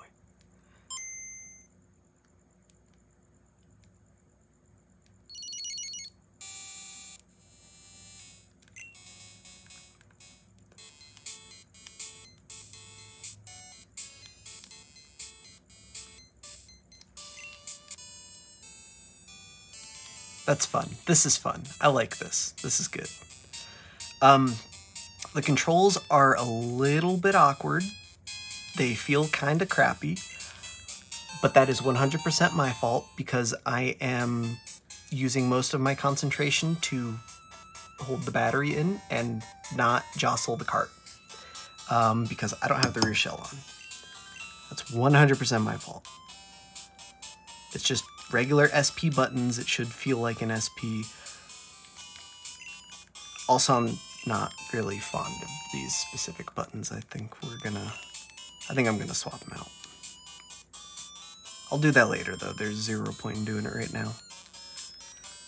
That's why I had the other set of membranes on my desk. I kind of figured that would happen. And then I've got a nice new set of funny playing buttons here.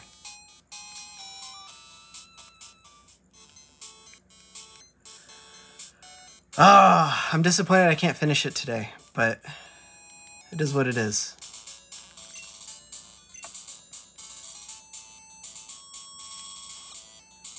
Of course I defeated all these guys. We'll go for a wild battle.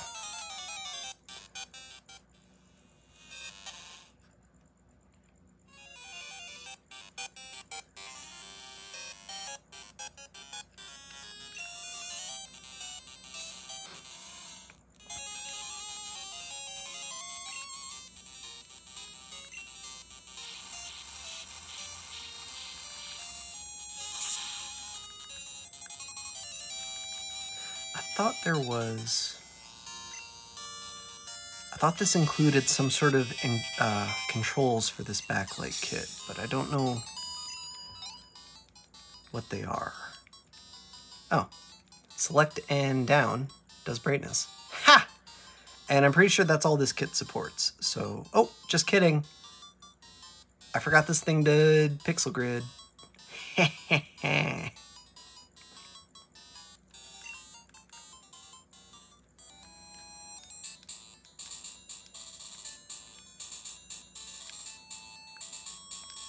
Man, I'm so stoked. I'm so stoked to get this finished.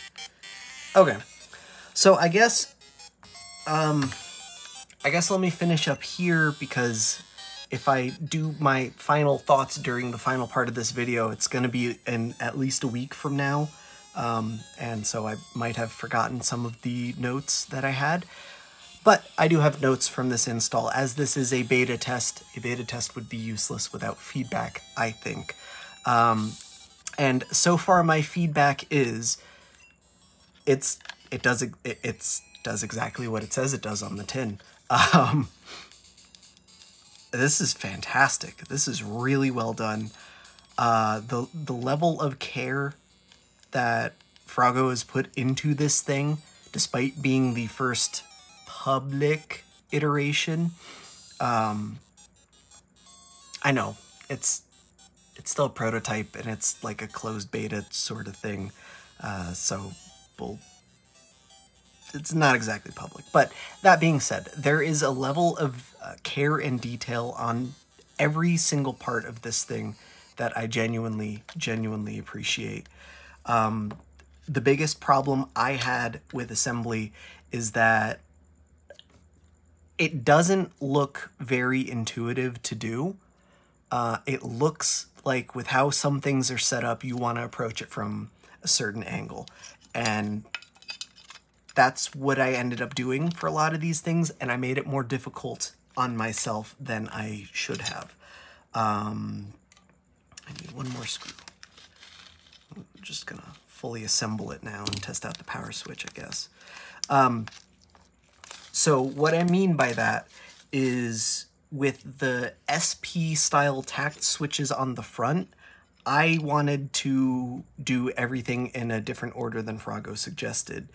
And that's just, I don't know. Froggo has way more experience assembling these things than I do. And that is probably never going to change. So if Froggo says, hey, you should do this, this, then this, I think it's a good idea to listen to Froggo. And the only reason I deviated was because I thought I had a plan. Obviously, it worked out. We're totally fine. But I deviated from the plan, and there were definitely moments of panic as a result. So, that being said, my recommendation to you, to anyone who's not Froggo, if you're looking at Froggo's instructions, and oh my god, that feels so much better with the back on. These buttons are still a little bit squishy, but I'm guessing that's the glow-in-the-dark membranes that I used. I kind of wanted to get practice cuts in, you know, figure that before I do something else. Yeah, anyway, sorry. If you're looking at the instructions and you're thinking of making modifications to the instructions, you know, you're going to assemble it in a different order than what Froggo suggests. Fine. Okay, it is what it is. As long as you've got all of the parts installed on the board at the end, you know, no shorts, everything's connected, everything's in the right place, blah, blah, blah. It genuinely does not matter what order you assemble this entire thing in. It's just kind of how it is. That being said, Froggo does include several instructions in several tests in his instructions, so that you can test the circuit along the way. So, like, you install the power components and you can make sure that this thing is generating the voltages that it needs for the CPU and the backlight kit. You know, make sure it's charging the batteries and whatnot. And that's great. That's fantastic. That's wonderful, because if you do it in that order and you do those tests and there is a problem, you have a lot less to rule out. Like, if there's not even a CPU on this thing, we know the CPU can't be the issue, right? That's exactly how it works. That's fantastic. I love that. That's great. I didn't do that because I veered off the path, and while it worked out for me, that was a poor decision on my part. I got lucky. Oh yeah, power switch is totally fine. It's recessed, so it's kind of hard to hit accidentally, but it's also there's a lot of tactile feedback. You know you've hit it. It's good. Mine's, wait, does this thing have proper power pathing? I bet it does. That seems like something Froggo would do. Ah, nuts. Okay, it doesn't boot without a battery. That's a shame. That makes me wonder if you can do plain charge with this thing. I have not looked into it whatsoever. Okay. That's a shame, but it is what it is. Realistically, who's going to build the smallest Game Boy Color ever made only to tether it? Like, that's just silly. But in my particular case, because I don't have a battery, it's what I have to do. Actually, I don't know that I'm going to follow this up. I think I'm just going to end here because it's fully assembled. Everything's working. We tested it individually.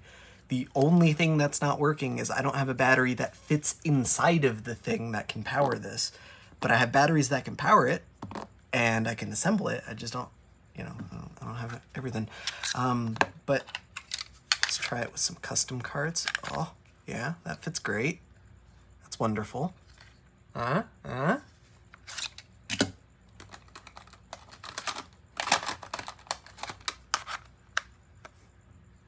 course, all that fits fine. Kitsch bent one's a little tight, but that could just be Kitsch bent. Everything else feels fine. Orange Glow's cart fits great. And that's all the custom carts I have at my desk. Oh, except for this one. That's definitely a custom cart.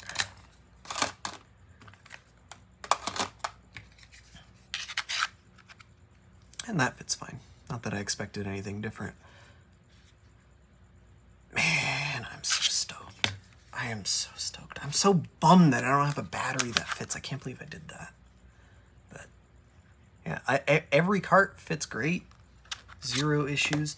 I suppose now I shall go on a brief tangent because like 2 hours ago in this video, I said I'd elaborate on that later, and then I didn't elaborate on that.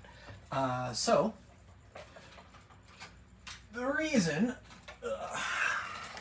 I got it in the colors that I did, aside from just personal preference, I like this. I like two-tone colors.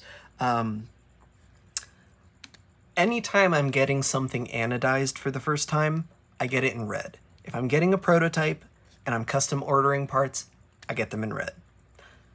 Because every single time, red is different. I don't know what it is in particular about the anodization process.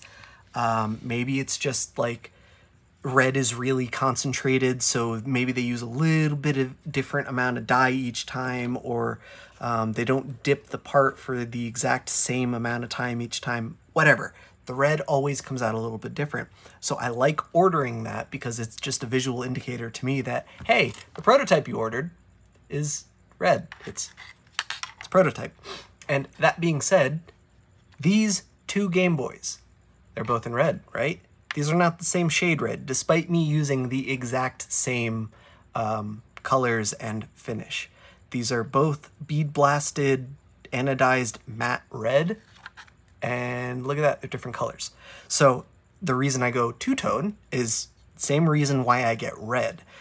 Because if the colors are going to be different, I might as well get something way totally different, and then I don't have to worry about things not matching. And in general, I like gunmetal and I like red, so I get gunmetal red. It's not that complicated, but I don't know, just a thing. But one thing that I wanted to draw attention to, and this is something that Froggo has done so much better than I did. Why am I missing a screw? Did that just come out? That's a problem. Okay, so prototype, just prototype things. We're working on it, don't worry about it. The cart slot on Froggo's design is so much better than the cart slot on mine. Like, this just goes in and it works and it clicks in and it's happy and it's nice and flush and there's just no extra bullshit to deal with. Whereas mine is a little tight during the insertion there. I'm working on it. Like I said, you know, just prototype things. This is one of the reasons why this isn't released yet. One of the biggest reasons. But yeah, it's a thing. We're working on it. It's great. But that's why red and gunmetal. I like them. It's not that complicated. Maybe I alluded to something that it's not. It's just personal preference, really. But it is what it is. And now I have matching Game Boys. I have a normal sized Game Boy Color in my custom shell, and then I have the mini Game Boy Color in Froggo's custom shell. And I can't emphasize enough how much smaller this silly thing is. It's amazing. I have, there it is, Game Boy Micro right here. This thing is pretty much micro size. The thickness is about the same. The height is the same, but the width is not. The Micro is a little bit smaller, just a little bit skiddier. But that being said, the Micro takes way smaller carts, so that's not exactly apples to apples, right? Like this, if this fits in here, that's gonna stick out a lot. Well, about that much if it were to actually properly fit. And then, which one's smaller, huh? Yeah. Whereas Froggo's, half the freaking volume of the thing is the cartridge. It's amazing. I'm so stoked about this. I just want to keep talking about it, even though I have nothing left to say. It's so good.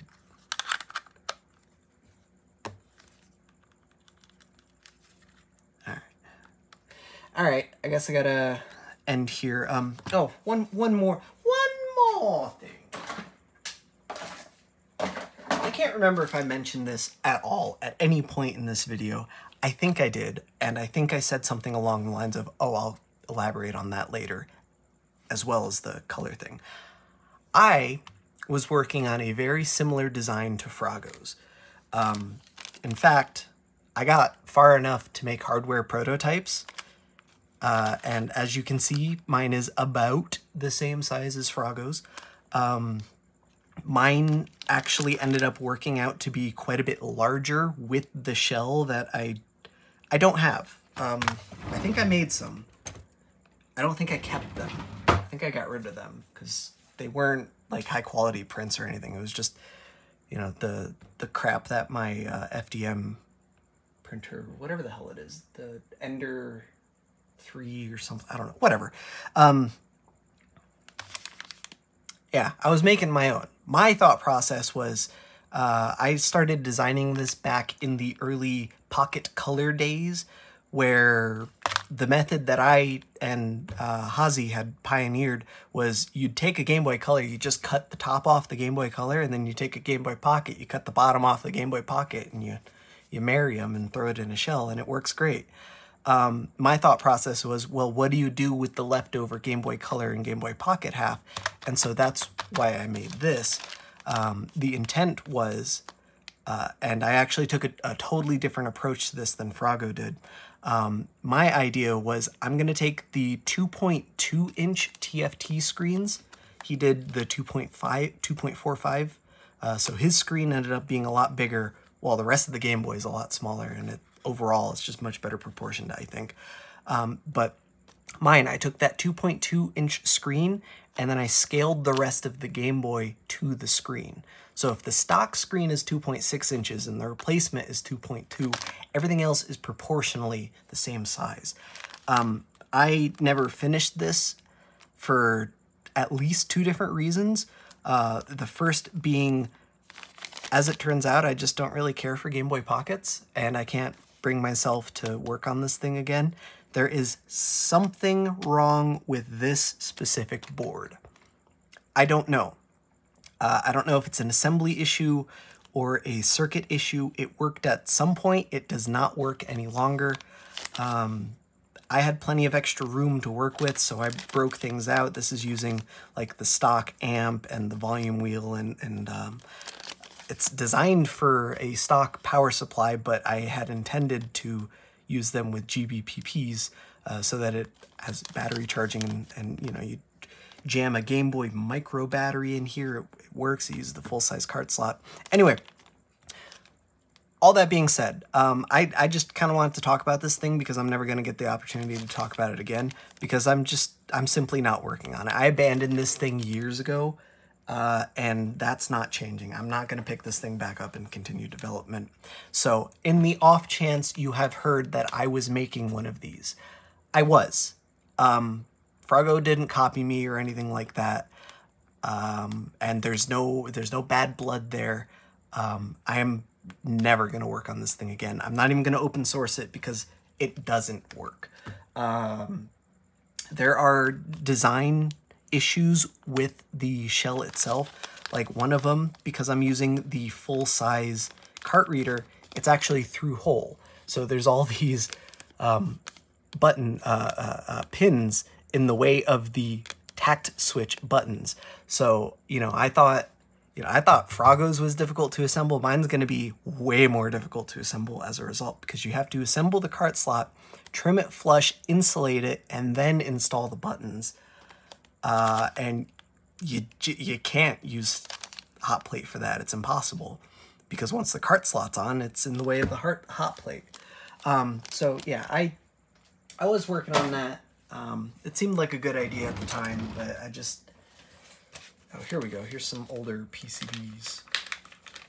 My bag broke.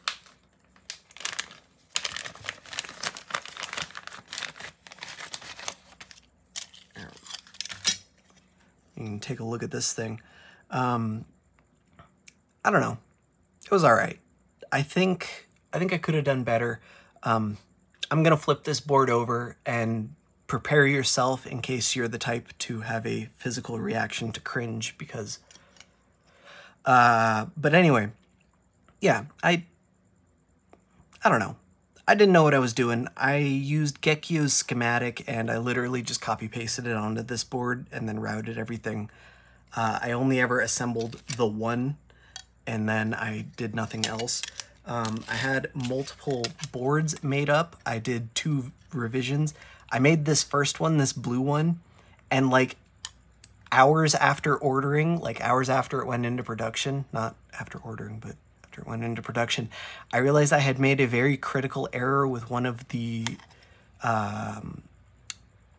with something. I don't remember what. So I ended up having to reroute a significant portion of the board. Looking at the differences on the back, I'm guessing I forgot the... Oh no, I didn't forget. I had the diode arrays in here, and then I tried salvaging the diode arrays from my board and they fell apart. And so I just couldn't assemble this if I wanted to, because I don't know where to get those diode arrays. So I made a new revision that just uses either the diode arrays or standalone diodes so that I could actually assemble it. Because this is a Game Boy Pocket after all, so it uses a button matrix instead of a common ground, blah, blah, blah. But anyway, I thought it was a super cool project at the time, but it immediately didn't work and I kind of lost motivation. Oh, I didn't realize I made the whole board smaller. I forgot about that. That must have been the error. I had too much extra on the bottom because all of the parts are still in the same place. Oh well, doesn't matter. Brief history lesson. Yeah, so this is the only time you're ever going to see this thing. I'm never going to work on this project again. I'm never going to continue it, and I'm never going to release it because I can't bring myself to release something that I don't know works. And I know that the one I assembled does not work. So, transitive property, something, I don't know. Either way, Froggo's is sick as hell. I am so glad that, he had the motivation to finish a project that I had started a similar project to what I had started working on. Because now that I have this in hand, I'm kind of disappointed that I never finished mine, but this is just so much better than what I was gonna do that it's not even funny. And I'd feel weird about going back to mine because there's so much stuff that I'd want to change after seeing how Froggo did it. It's just so much better, and at that point, it'd just be a clone of his, so I'm just not going back to it. It is what it is, and if you're into it, check out Froggo's. So I will go ahead and throw some links in the description. As of time of filming, I am totally making this stuff up because there are no links. None of this is public. This is private beta. So all of the documentation is in a private GitHub repository, which I assume will become a public GitHub repository at some point. And at that point, I will go ahead and link to it. But Froggo's videos and such on this stuff. Froggo's going to make his own video for assembly and presumably some other stuff. I can't imagine he's only going to assemble. Whatever, it doesn't matter. So I recommend checking out Froggo's video on this, as well as his repository, if you're interested in this sort of thing. Price-wise, I have no idea what this is going to run. I think a fully assembled Frogboy color, if you order everything through PCBWay, so you get the PCBWay shared links, You get the CNC machine shell and a partially assembled PCB from PCBWay. I think you're looking at about $500. And that still requires you to bring your own Game Boy Color and swap over the CPU. This thing I expect to be slightly cheaper. If nothing else, it's a smaller board and a smaller shell, so the machining costs and board fab fees are going to be a little bit lower, but I don't know if partial assembly will be an option with how condensed this board is, with how close together everything is. So yeah, it's probably going to be a little bit cheaper. In my particular case, I can't tell you. I ordered the shell separately outside of PCBWay's shared program as well. Froggo just sent a board. He sent a board and some of the prints and the lens. It's my understanding that he will be selling the lenses on, I think he's got an Etsy or something, or a Tindy or something. I don't know. I'll have a link in the description though. Just follow that link and you can grab the lens. That is about one of the only parts that is kind of difficult to acquire otherwise. Like obviously the shell and the PCB are also custom, but where do you order a custom lens? Like that's not really a thing unless you're ordering in bulk. And I'm gonna wager if you're watching this video, you're not ordering in bulk. But Froggo will offer them, get you taken care of that way. And then from there you need, so what you need: the donor Game Boy Color, the custom shell, the custom PCB, all of the parts for the PCB, the bill of materials for this PCB. I think I ended up paying about 150 bucks for all the parts, but I bought enough parts for 3 separate builds. There's minimum order quantities on most of the parts, so I would anticipate paying, you know, probably 50 to 60 bucks shipped for all of the components before assembly. All in all, I think you're looking at like at least a $300 Game Boy. Is that worth it to you? I mean, if you want a really small Game Boy, I definitely recommend it. This thing is, this is really nice. I'm really stoked about this. Yeah, I gotta go order a battery now. Okay, that's enough. That's enough rambling. I gotta get out of here. Froggo, I am sorry in advance. And by advance, I mean not advance, because we're well past that now. I'm sorry for the length of this video, but you know what to expect. But yeah, anyway, for everyone else, this thing is really sick. I highly recommend it. This is great. I love it. I'm so stoked. I'm so excited. I'm giddy. I'm like a kid in a candy store right now. Anyway, I'll catch you all next time. Thanks for watching, and keep on keeping on, or something like that.